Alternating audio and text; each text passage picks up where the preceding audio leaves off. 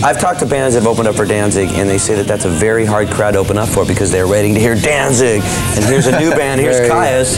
And I mean, how was it opening up for Danzig? Very diehard fans for like Danzig. They don't want to. I mean, sometimes we'd walk out to chants of Danzig, but by the end of our set, they were into it. So Yeah. Is that tough for you, or is it kind of an added incentive to just play a lot harder? That's exactly right. They won't win these guys over. Right. That's what it's all about, just giving it that much more. Okay, we'll be back and talk to you guys in just a little bit, and we're going to be playing their video for Green Machine when the Headbangers Ball continues, so stick around. In Oregon, so all you Oregonians? You correct them, you tell them how you people from Oregon like to be described. So you're playing with Faith now, how's that going to go? Pretty excited about that? Yeah. I mean, the idea is you've got the record out. The record is called Blues for the Red Sun, and obviously you saw the high praises from Nirvana, and right now you're going to go out on the road and just get everybody to get into the record, right? Try to, yeah, just stay out there. Now, the one thing that I don't think a lot of people know about Blues for the Red Sun, this is actually your second record, right? Actually, yeah. Because you had an independent one come out. Oh, that was on Wretch. I mean, it was on Dolly. It was on Dolly, same label we're on now. And is that pretty hard to get now? I don't know. I've seen it around. Yeah. Now, this record was produced by Chris Goss, who, for those of you that don't know who Chris Goss is, was in Masters of Reality, which is a killer band. And Masters of Reality, other than now having Ginger Baker in the band, have a lot of Cream-influenced stuff. I mean, sound, and they're really heavy.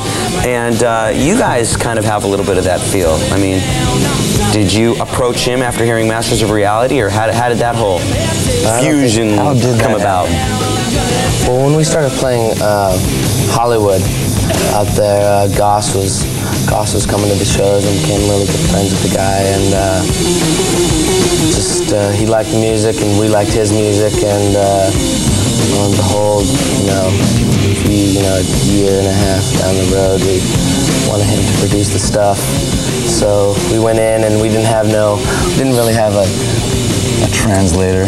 Yeah, he was like our translator in the studio. We didn't know how to get the sound that we wanted. There's a lot of like technical words, right? Or is that what you mean? Or well, no. It's hard to put into... It is hard to put into words what you want to get on tape. Yeah. But he was like a mind reader. Yeah, he knew There's exactly. Like a lot of people might not when you say the word, make it chunkier, and they're like, what is chunky mean? Right, he knew exactly. Make it grungier or whatever. Anyways, we're going to play a video for Green Machine right now, and then we'll come back and talk to these guys, talk about the video, and talk about what else is up with Kyuss. Here's their video. Got from the band Kyuss, and tell us a little bit about making the video. You like making videos? Or? Yeah, it was fun. It was damn hot though. Yeah. Yes. Now you did that one in the desert, right? Yeah. We did it in a place called North India. It's the site of the very first generator party in Palm Springs. I'm not even sure what a generator party is, but we're going to come back and rest on that.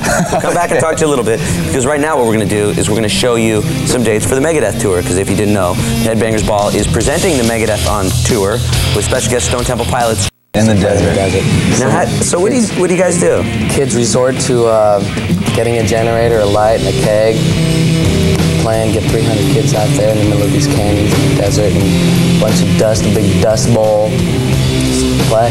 It sounds like a lot more fun. I mean, It's the best club in the world. To be real honest. It's the best club in the world. And is that where you guys kind of got a lot of your That's exactly where we started, yeah. That's cool. Where we started. Because a lot of the times bands get formed, they go right into the studio and get all this production. They don't really know about live, and you guys start out playing live. In the best place in the world. That's what it's all about. Now, for the people that don't know too much about Kyuss, tell me a little bit about where you guys are coming from, because I know you've got a real 70s influence, or it sounds like it does.